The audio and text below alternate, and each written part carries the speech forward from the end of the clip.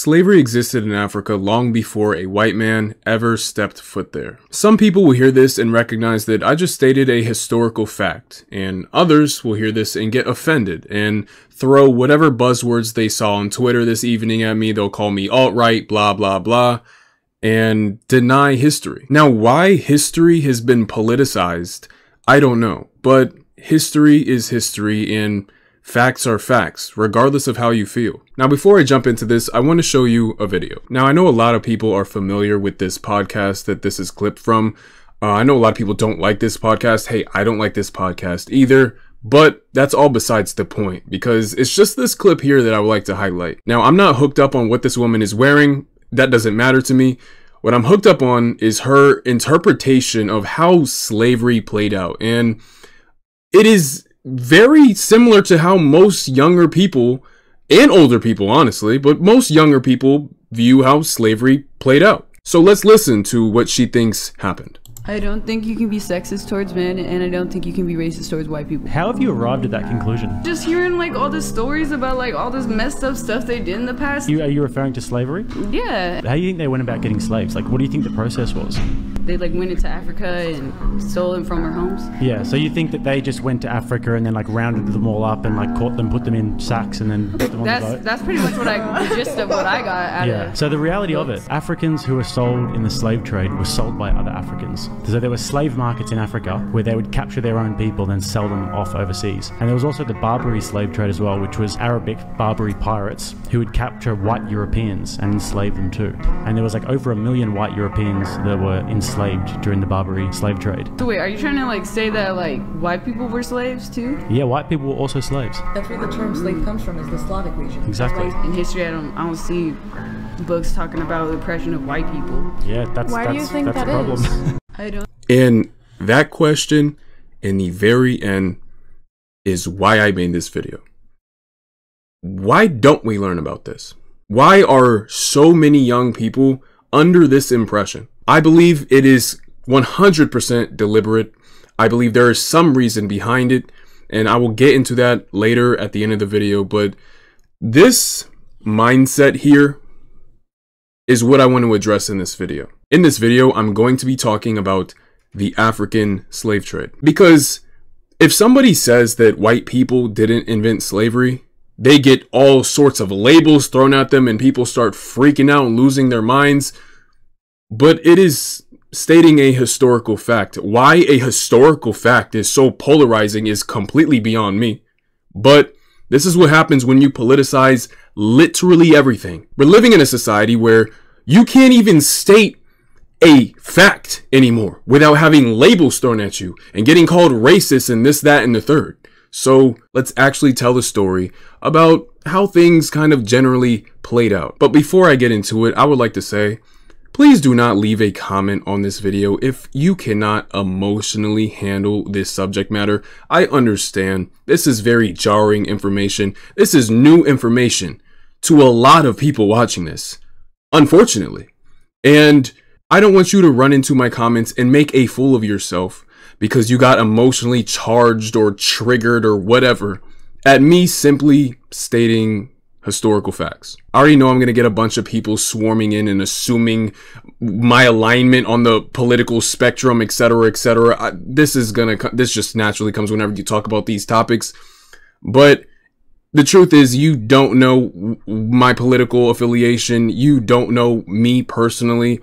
And to throw such labels at me just shows your ignorance. That's all it does. It puts your own ignorance on full display. It says more about you than it does about me. And another thing I would like to add is, if you put 10 historians in a room and discuss these types of topics, you're going to get about 10 different answers. And you're going to get a debate and da-da-da. I mean, the sources for this stuff, they vary. And it's important to keep this in mind. And I don't get into any hyper specifics here because the numbers and the this and that's, I mean, depending on this source, you may get this number. Depending on this historian, you may get this number. But the fact stands regardless that slavery was pervasive in Africa for an incredibly long time, long before a white man ever stepped foot there. So if you wish to come into my comments and try to fact check me or, you know, say, hey, you got this wrong. This is how, you know, it played out, you know, you know, you feel free to. That's okay. You know, I would like you to provide a timestamp, you know, about like what you think I'm wrong on. Provide your sources. I would appreciate a few. And yeah, man, like just be cool about it. Let's build a discussion. Let's talk about it, because this type of topic, this subject here, it doesn't get talked about a lot. That's the truth. So, hey, if this comment section can be a place where people finally get to discuss this type of stuff, then that's fantastic. And my job has been accomplished. That's my goal here. So, yeah. I'm not making this video to demonize African history and culture. Africa has a very rich history and is home to many beautiful and fascinating cultures and traditions. And if you've never studied African history, I deeply encourage you to do so. Any lover of history will find African history to be incredibly interesting. Now see, I'm not arguing that history is being changed. I'm arguing that history is being misrepresented and important context is purposely being left out in order to peddle a certain narrative. For example, we never learned that white people invented slavery, we just didn't learn that anybody else did it before them. So it's all we're left to think. With this tactic, you can essentially change history by only teaching pieces of it and leaving out very important context. The unpopular truth is, Africa was not a passive victim in regards to slavery. In fact, they were actually a massive perpetrator. The trans-Saharan slave trade lasted over 1,000 years and involved over 10 million people being transported across the desert into the Islamic world to be slaves, for example. Slavery in Africa was present long before any European influence or colonialism, and slavery was present in Africa centuries before the arrival of the Europeans. In fact, some of the earliest traces of slavery date all the way back to the Sumerian civilization around 3500 BCE. So this whole narrative schools and the media like to push that white people invented slavery and that enslaving other people is something that is exclusive to Europeans, America, or just white people in general is historically inaccurate and absurd. European involvement actually played a role in the abolition of slavery in Africa, and African kingdoms fought tooth and nail against those abolitionist European empires to keep slavery around. The notion that white people just landed their ships and ran around capturing slaves isn't entirely true either, considering Africans in large part ruled Africa and established the conditions under which slave sales took place. The crew of a slave ship wasn't in any position to go against African rulers and their armies, to go running around Africa and capturing random people. The stronger African peoples captured the weaker African peoples, and those weaker peoples were enslaved and then sold to the Europeans. Many different tribes all over Africa terrorized and enslaved each other. Europeans, except for the Portuguese, hardly ever actually participated in the raids that resulted in the enslavement of Africans. Europeans typically only saw the end result. Many empires in Africa were built on and benefited massively from slavery. The Mali Empire, the Ghanaian Empire, the Songhai Empire, Jolof, Kabu, and many more. But I would like to bring up the Kingdom of Dahomey specifically though. Dahomey participated heavily in the transatlantic slave trade, as did many other African groups. Dahomey just took it to the next level. They participated in slave raids, mass executions, and slave trading. They sold slaves to various European traders such as the Portuguese, British, French, and Dutch, as well as many African kingdoms. The slaves they sold to the Europeans were then brought to the Caribbean, Brazil, and southern United States to work on plantations and other labor-intensive industries. The Kingdom of Dahomey was located in a very vulnerable spot and suffered brutal oppression and enslavement by the Yoruba peoples, which essentially lit a fire inside them, which led them to eventually break away and seek revenge. First though, they would need to make sure they'd never endure such brutal oppression again. Like how European people conquered others, Dahomey, like many other African groups, would seek to conquer others as well, which is precisely what they did, as they conquered the stateless and leaderless people around them. Dahomey became incredibly strong, and that strength in large part was formed with the goal to never be enslaved again. See, many slave raids took place throughout Africa. Slaves built many kingdoms in Africa. Dahomey supplied the state of Oyo slaves as tribute under their dominance. They supplied the European slaves for weapons in order to compete with the kingdoms around them. And they supplied the Hausa and northern Nigeria slaves to get horses from them. Dahomey is also notorious for engaging in many mass killings. These were massive ritual murders, and the historical context behind some of these mass killings revolve around the fact that they were required to continue their vitality and strength in order to rule, but also other things such as religious purposes and to display their strength and dominance. Ultimately, France conquered Dahomey in part to end their slave trading. In 1851, the British Royal Navy laid siege to the Nigerian city of Lagos and its king because the king refused to end the slave trade. Once the British defeated them, they compelled them to end the slave trade, forcibly freed every slave in Lagos' territory, and expelled all the slave traders from that land. They later imposed abolition on all of Nigeria. The British and the Kingdom of Benin went at it as well, where according to eyewitness accounts, the Kingdom of Benin actually sacrificed hundreds of its slaves for divine protection against the British. The British repopulated the destroyed city with freed slaves and offered emancipation and resettlement to any slave that could escape to their territory. They were stamping out native slavery in Benin even up till the 1920s. But none of this is to say there were no African abolitionists though, because there were many. But see, all of this just further enforces my point that the notion that slavery was exclusive to colonialism, Europeans, or white people is absolutely absurd. Mansa Musa also participated in the slave trade. He owned thousands of slaves. On his religious pilgrimage from Mali to Mecca, it said he took 12,000 slaves, which is funny because I've caught some articles calling his slaves servants to sort of dampen the blow. I highly doubt though that that same choice of words would be afforded to any European, American, or white individual in general. Anyways, many of Mansa Musa's slaves, both men and women, worked tirelessly in the mines and produced his wealth, which was no easy job. If you want more information, I'd highly recommend you read from Ibn Battuta's writings where he tells what he experienced, such as female servants and slaves, as well as little girls appearing before men completely naked, as well as women who come into the sovereign's house being nude and wearing no veils over their faces, the sultan's daughter included. See, there are many different forms of slavery. What we saw take place in the transatlantic slave trade was racialized chattel slavery. Now, this form of slavery existed in many ancient civilizations throughout history. In Mesopotamia, ancient Egypt, ancient Greece, and ancient Rome, to name a few. Racialized chattel slavery is commonly understood to be exclusive to the transatlantic slave trade, though, as the concept of race, or categorizing people into distinct racial groups, didn't really emerge until the 15th and 16th centuries. There are many debates on this, however, because similar forms of slavery can be found in Asia and various other parts of the world throughout history. Now, whether slavery is racialized or not, slavery is slavery. Just because race-based slavery didn't emerge until the transatlantic slave trade doesn't mean people weren't being enslaved due to cultural differences, ethnic differences, etc. A slave is a slave regardless of skin color, and slavery is heinous. The concept of treating a human being as property and forcing them into labor, sex acts, castration, execution, and anything else is wrong. But to pin the blame on only one group of people oversimplifies history and doesn't do justice to the many lives that were unfortunately lost throughout history due to slavery. These are the stories of millions of lives in Africa being lost in history. All of this sacrifice just to not even get the light of day in a textbook or lecture in a classroom. This video isn't meant to condemn Africa's history. It's meant to teach it and to remember the lives of those who were unfortunately subjected to such brutal and oppressive systems. But these people were products of their time. The Africans, the Europeans, they all engaged in a horrendous yet common practice of their time. There are many things we practice today that hundreds of years from now will likely be condemned by future generations. But it's important to teach this history, because when you don't teach history, history will repeat itself. So my question is, why do you guys think we don't learn this? Why are so many people completely oblivious and ignorant to this information, this history?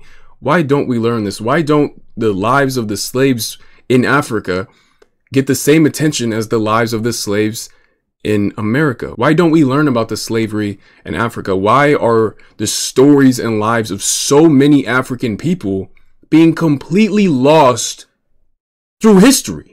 Why aren't we learning this? I mean, I've moved like 12 times. I've been to so many different schools and different school systems. I've taken US history countless times. I've taken world history. I've taken African history. I've taken so many different history courses in both just K through 12 and in university. And I have never learned about the African slave trade. I never learned about this. Even in multiple African history courses I've taken at university, I never learned about any of this. All of this information was just left out. Just completely left out. I mean, it played such a massive role in Africa for so long. It was just left out. I just didn't learn it. And so many people I know as well personally. Most of them think that white people just, sailed their ships over there and captured a bunch of black people, put them on ships and took them back over here. That's what most people think. It is crazy that we don't learn the truth of what happened. And I know people could say, well, you know, you don't learn it in your school system in America because it's not American history, but America wouldn't exist if it weren't for this. So you can't make, I don't think you can make that argument. I don't know. I personally think we don't learn this because it helps build animosity between white people and black people. And this in turn further divides us, and a divided people are less likely to unite, and a divided people are also easier to control. So this creates situations where no matter how close a white and black person get to each other in America, there can always be that lingering thought of, I know what your ancestors did to mine. You know what I mean? It's just always going to be in the back of their minds. And it always is this tension, this animosity.